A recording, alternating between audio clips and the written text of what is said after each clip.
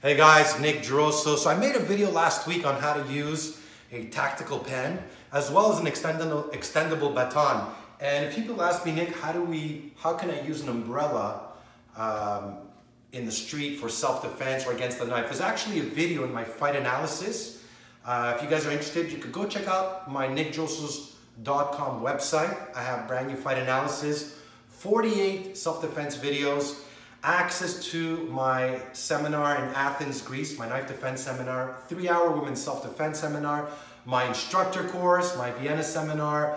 So much content there, guys. And right now I have a promo that if you buy the Hero program, if you join, you also get a Nick Drossos Fight for a t-shirt, as well as a 30-minute coaching call, a one-on-one coaching call with me. So now let's get to how to use an umbrella as a weapon. Now this is an actual self-defense umbrella, okay? You can see the point here is really, really hard. I'm just gonna tap it on the wall. And this is cemented, dented, right? So this is actually made for self-defense. I'll put the link as well for that if you guys are interested in this. So now this thing is actually made for that. So how would you use an umbrella for self-defense? There's actually a video out there of a knife attack, and the guy, the defender was using his umbrella as a range. So there's a few ways you can use it. If it's closed, let's say, and you're here, you'll use it holding it this way, and you'll try to strike into the face where you're blocking, and you're using the butt of the umbrella into the throat, into the eye, into the head.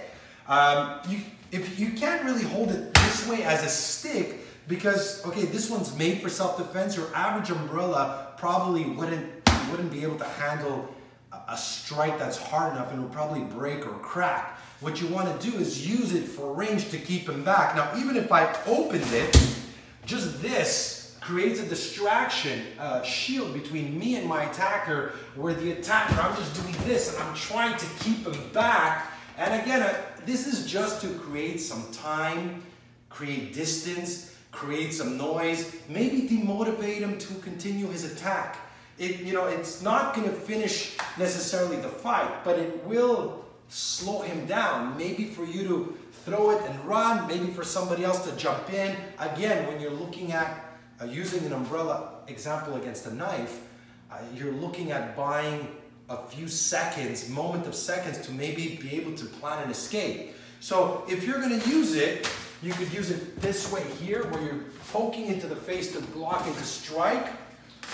You can open it and just hammer him anywhere. Now, if it breaks, if it gets tangled, doesn't really matter, all right?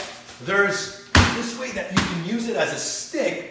Again, this one is much longer, so you can, but I prefer to keep it out here where I'm poking into the face. I could also move the arm around and I'm striking, and then I could also do this, boom, strike it over here.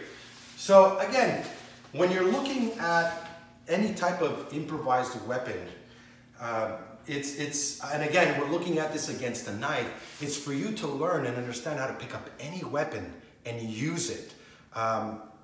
Not necessarily to always finish a fight, but just for you to create space, distance, noise, for maybe to buy a few seconds for you to escape. It's all about keeping it simple. If I had a change in my hand, I could throw the change. If I had a water bottle, I could throw it in his face.